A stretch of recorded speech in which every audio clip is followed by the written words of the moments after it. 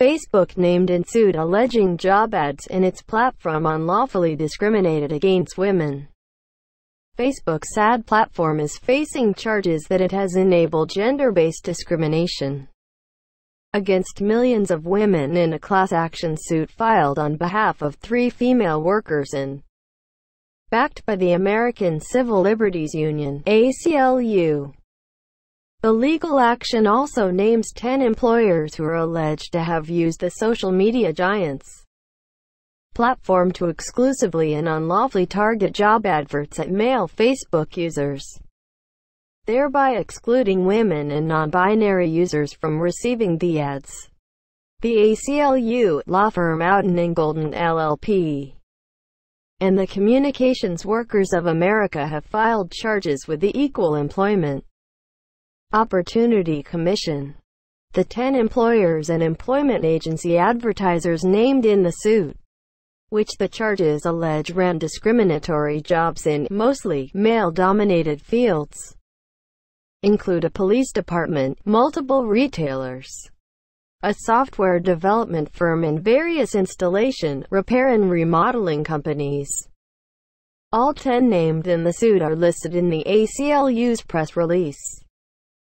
I've heard stories about when people looked for jobs in the classified ads in big bold letters read, "Help wanted male," or "Help wanted female." I was shocked to find that this discrimination is still happening, just online instead of in newspapers, said Bobby Spees, a job seeker and lead complainant in the case, commenting in a statement. I shouldn't be shut out of the chance to hear about a job opportunity just because I am a woman. The internet did not erase our civil rights laws. It violates the law if an employer uses Facebook to deny job ads to women, added Peter Romer Friedman, an attorney at Outten Golden, in another supporting statement. The last time I checked, you don't have to be a man to be a truck driver or police officer. But Facebook and employers are acting like it's the 1950s, before federal employment law banned sex discrimination. The charges allege that Facebook, via its platform, delivers job ads selectively based on age and sex categories that employers expressly choose, in that it earns revenue from placing job ads that exclude women and older workers from receiving the ads. The ACLU notes that targeting job ads by sex is unlawful under federal, state, and local civil rights laws, including Title VII of the Civil Rights Act of 1964. Sex-segregated job advertising has historically been used to shut women out of well-paying jobs and economic opportunities, said Galen Sherwin, senior staff attorney at the ACLU Women's Rights Project, in another supporting statement. We can't let gender-based ad targeting online give new life to a form of discrimination that should have been eradicated long ago. While online platforms are not as heavily regulated as publishing platforms, the lawsuit argues that Facebook can be held legally responsible for creating and operating the system that allows and encourages employers to select the gender and age of the people who get their job ads, including providing employers with data on users' gender and age for targeting purposes, delivering the gender and age-based ads based on employers' preferences, and acting as a recruiter connecting employers with prospective employees. We've reached out to Facebook for comment on the lawsuit. Update: a Facebook spokesperson told us, "There is no place for discrimination on Facebook. It's strictly prohibited in our policies, and over the past year, we've strengthened our systems to further protect against misuse. We are reviewing the complaint and look forward to defending our practices."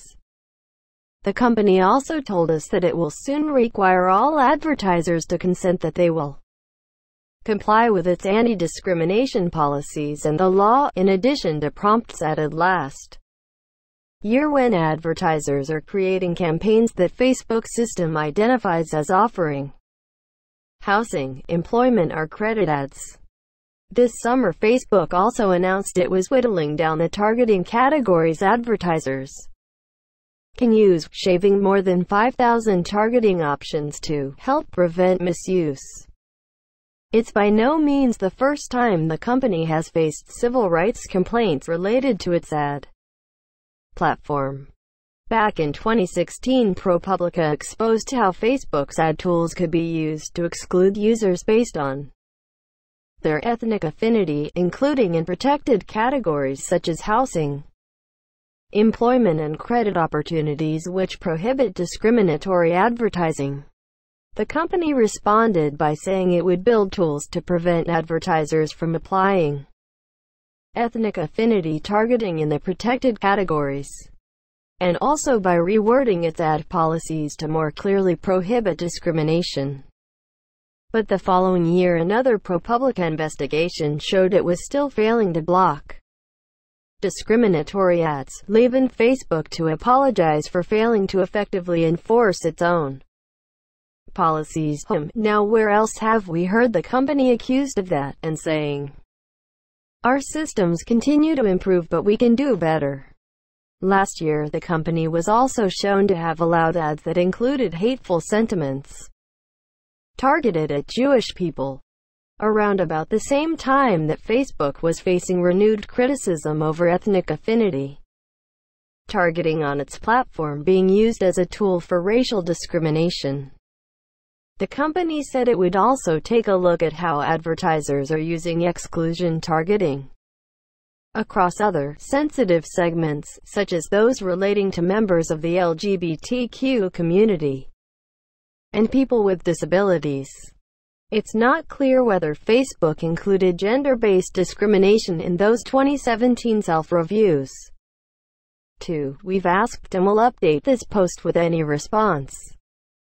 Either way, it appears Facebook has failed to pick up on the potential for gender-based discrimination to be carried out via its ad platform. And given all the attention its ad tools have attracted lately as a vector for discrimination and other types of abuse that looks careless to say the least, Facebook's ad platform has faced additional criticism in Europe for sensitive inferences it makes about users, given the platform allows advertisers to target people based on political and religious interests, meaning Facebook's platform is quietly making sensitive inferences about individuals. Privacy experts argue this modus operandi entails Facebook processing the sensitive personal data of individuals without explicitly asking people for their upfront consent, as would be required under EU law when you're processing sensitive personal data such as political or religious affiliation. An opinion on a person is still personal data of that person, they contend. Facebook disagrees, disputing that the inferences its ad platform makes about users based off of its tracking and data mining of people constitutes personal data. But it's yet another bone of legal contention now being lobbed at the company.